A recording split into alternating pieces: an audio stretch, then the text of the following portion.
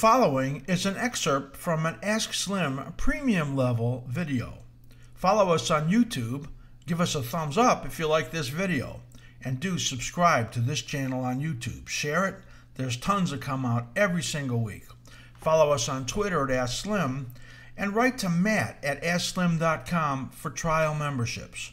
We have trial memberships available for all of our levels, 1, 2, 3, and 4.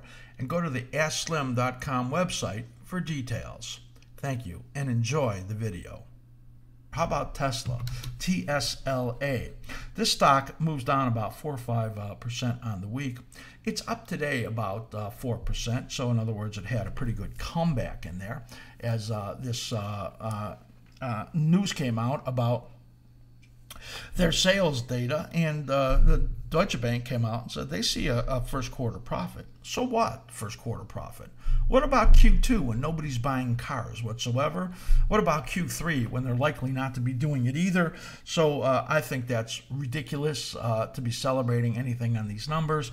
Let's see here as we look at just these two cyclical harmonic families right here. You could see the clarity in them, and that it is pretty likely, just like I say about all the rest of the market, that we're going to get a decline out here into the summertime. And we're looking for a range in here. So I like the stock for next year. I like the stock for maybe the fourth quarter.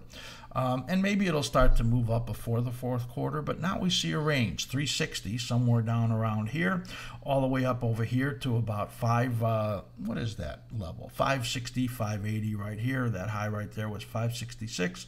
That's the range that we see it in here, and eventually moving back down here. Now, somewhere in this 350 to 400 area right here that I'm circling, that is the area sometime in June, July that it's probably investable.